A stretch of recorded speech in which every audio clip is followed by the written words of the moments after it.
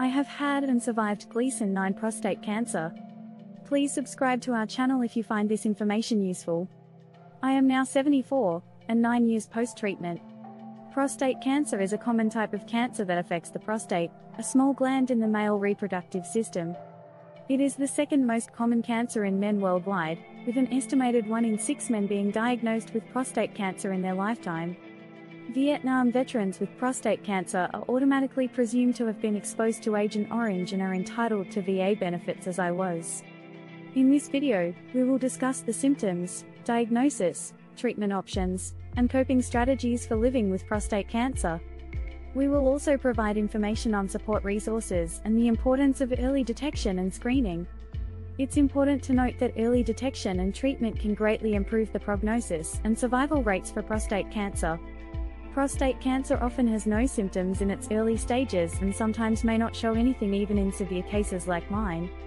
As it progresses, it can cause a variety of symptoms such as difficulty urinating, weak or interrupted flow of urine, blood in the urine or semen, and pain or discomfort in the pelvic area. Other symptoms may include erectile dysfunction, frequent urination, and pain during ejaculation. It's important to note that these symptoms can also be caused by other conditions, so it's crucial to see a healthcare professional for a proper diagnosis. The diagnostic process for prostate cancer typically begins with a prostate-specific antigen, PSA, test. A simple blood test, which measures the level of PSA in the blood. Elevated PSA levels can be a sign of prostate cancer, but it's not a definitive diagnosis. A biopsy may be recommended if the PSA level is high or if there is an abnormality on a digital rectal exam. A biopsy is a procedure where small samples of tissue are taken from the prostate and examined under a microscope. It's important to discuss with your healthcare provider about your symptoms, risk factors, and the best diagnostic plan for you. Early detection is key for better treatment options and outcomes. When it comes to treating prostate cancer, there are several options available, each with its own set of benefits and risks. All these are developed into fully explained topics in our follow-up video. Surgery, such as a radical prostatectomy, involves removing the entire prostate gland and some surrounding tissue. This is typically recommended for men with later stage prostate cancer. Radiation therapy, including external beam radiation and brachytherapy, uses high-energy beams to kill cancer cells. This is typically recommended for men with more advanced prostate cancer or those who are not candidates for surgery. Hormone therapy, which is also known as androgen deprivation therapy, lowers the levels of the male hormone testosterone in the body. This can slow or stop the growth of prostate cancer cells. This is typically recommended for men with advanced prostate cancer or for those who have a recurrence after initial treatment. Wait and watch. You have several different health problems already and recognize that your quality of life, which may already be short, will not likely be better with an intervention. It's important to discuss with your healthcare provider about the best treatment plan for you based on your individual case, your preferences and values, and the stage and grade of your cancer.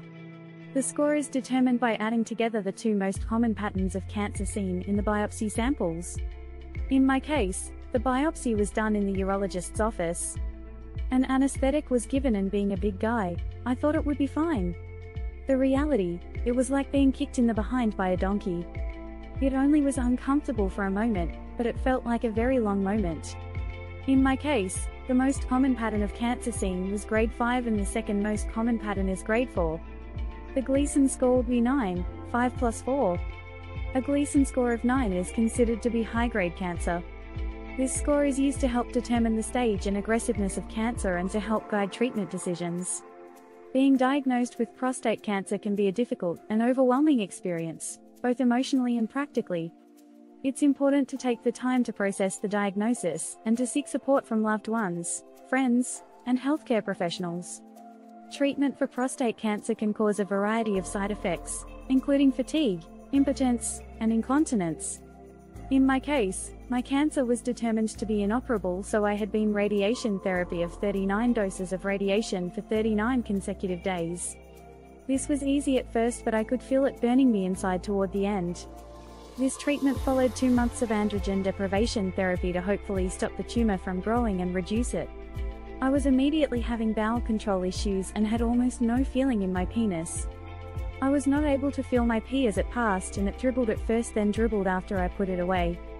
I was asked to continue the deprivation therapy, but I found it so disruptive to my already disrupted new life I was only able to tolerate it for about 18 months before I stopped it.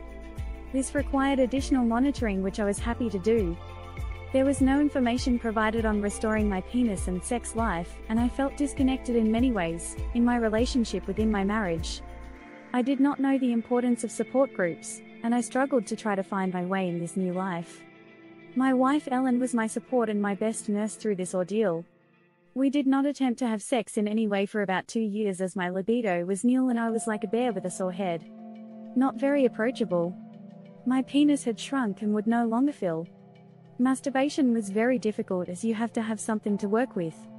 As I began feeling better, I started trying everything I read about.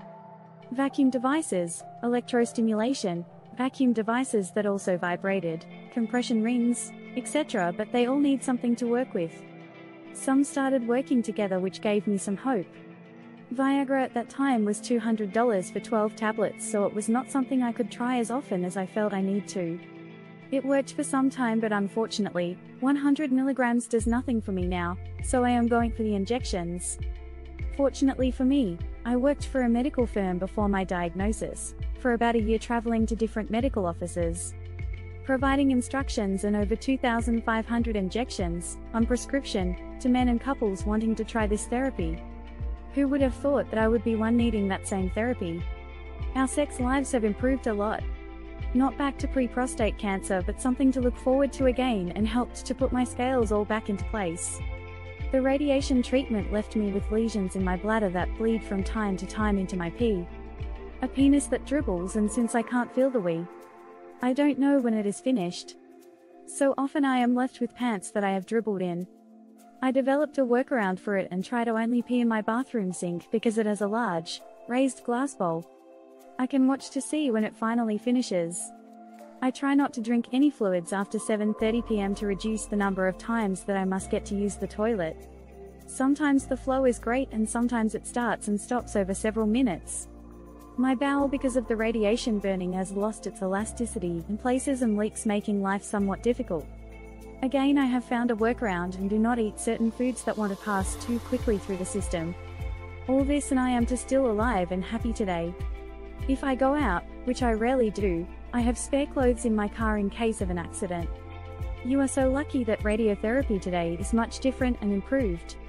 Techniques over the 9 years have been developed to reduce the problems that I was left with.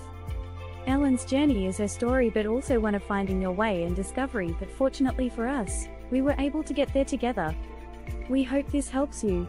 Ellen and Michael Moriarty, 2 RNs.